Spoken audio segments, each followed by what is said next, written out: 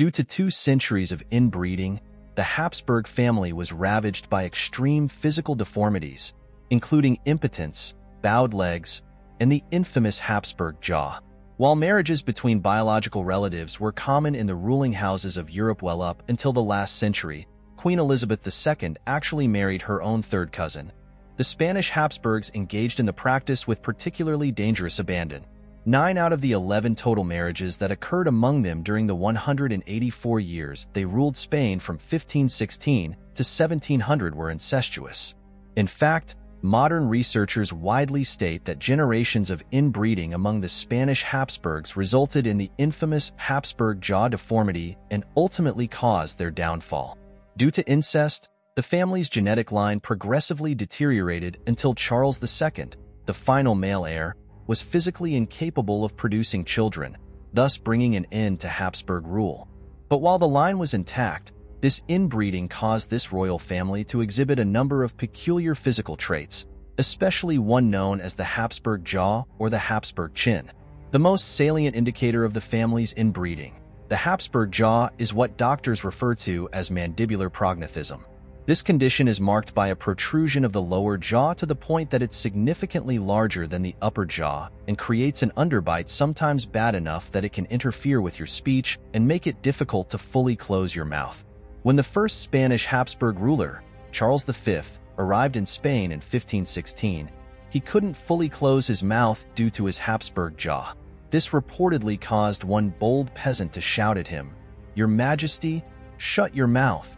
The flies of this country are very insolent." Their rule in Spain may have officially begun in 1516, but the Habsburgs, originally of German and Austrian background, had been controlling various regions of Europe since the 13th century. Their Spanish reign was set into motion when Habsburg ruler Philip I of Burgundy, including pieces of present-day Luxembourg, Belgium, France, and the Netherlands, married Joanna of Castile, the female heir to the throne of what's now much of Spain, in 1496.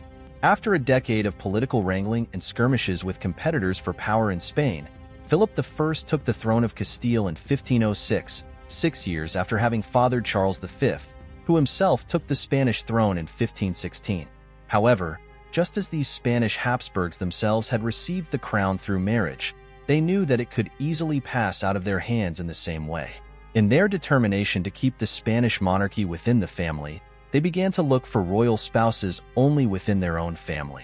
Besides ensuring that the throne remained in the grip of the Habsburgs, this inbreeding also had unintended consequences that would eventually lead to the dynasty's downfall. It wasn't just the crown that was passed down from generation to generation, but a series of genes that produced birth defects. In addition to being socially and culturally taboo, incestuous marriages are harmful in that they lead to higher rates of miscarriages, stillbirths, and neonatal deaths. Only half of the Habsburg children survived to the age of 10, compared with the 80% survival rate of children from other Spanish families of the same time period. Marriage between close family members also increases the chance that harmful recessive genes, which would normally peter out thanks to healthy dominant genes from non-related parents, will continue to be passed down. Queen Victoria of the United Kingdom unwittingly spread recessive hemophilia across the entire continent thanks to the continued intermarrying of the European royal families. For the Habsburgs, the most well-known trait that was passed down was the Habsburg jaw. One of the most famous Habsburgs, not of the Spanish Habsburgs, however, did not entirely manage to dodge the family trait either. Marie Antoinette of France, although famously good-looking, had a projecting lower lip that made it seem as though she had a constant pout. But Marie Antoinette got off easy compared with the last Habsburg ruler of Spain, who took the throne in 1665. Nicknamed El Hechizado, the Hexed One, Charles II of Spain had a lower jaw, so pronounced he struggled to eat and speak. In addition to his Habsburg jaw, the king was short, weak, impotent, mentally handicapped, suffered numerous intestinal problems, and did not even speak until he was 4 years old. One French ambassador sent to scope out a prospective marriage wrote back that, "The Catholic king is so ugly as to cause fear and he looks ill." Charles II's father, Philip IV, had married his own sister's daughter, a dangerously close relationship that made him both Charles's father and great-uncle. Due to the centuries of consanguineous marriages that led up to the birth of the final heir, modern researchers have found that the inbreeding coefficient, the likelihood that someone will have two identical genes due to their parents' level of relation, was almost as high as that of a child born of an incestuous relationship. Charles II, Habsburg jaw and all, was not able to produce any children of his own. Researchers speculate that he may also have been infertile. His body finally gave out and he died in 1700 when he was just 38 years old. The accumulation of 2 centuries' worth of harmful traits being passed down to a single body. They thought keeping power within the family would keep them strong, but it ultimately made them weak. The Habsburgs lost the throne in Spain thanks to the very process that they had hoped would preserve it. While both inbreeding and the Habsburg jaw have always been associated with the House of Habsburg, there had never been a scientific study that had conclusively linked incest with the family's notorious facial feature. But in December 2019, researchers published the first paper demonstrating that incest indeed caused this notorious deformity.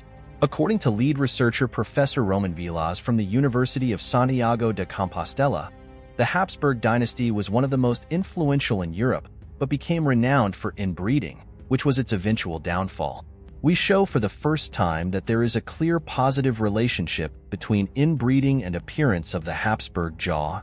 Vilas and company made their determinations by having facial surgeons examine dozens of portraits of Habsburgs to evaluate their degree of jaw deformity, and then analyzing the family tree and its genetics to see if a higher degree of relatedness/inbreeding among certain family members made for a greater amount of deformity in those people.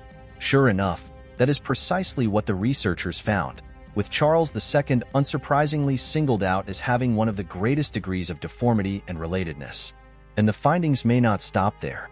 In addition to the Habsburg jaw, researchers may have plenty more to study regarding this family and its unusual genetic makeup.